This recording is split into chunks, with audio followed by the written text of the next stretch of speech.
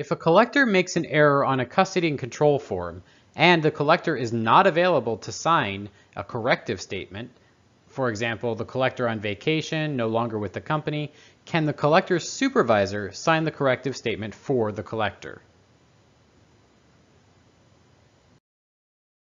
If the error was the use of a non-DOT form to include use of the old federal CCF, the collector or the collector's supervisor may sign the corrective statement explaining the circumstances of why a non-DOT form was used. If the missing information is the printed name and signature of the collector, neither the collector nor the supervisor may supply the missing information. This is a fatal, uncorrectable flaw.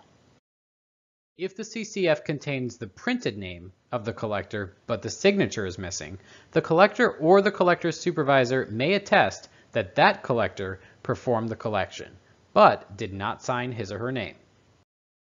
If the employee's signature is omitted and there is no notation in the remarks line, only the collector can provide the corrective statement. The collector's supervisor cannot sign the corrective statement.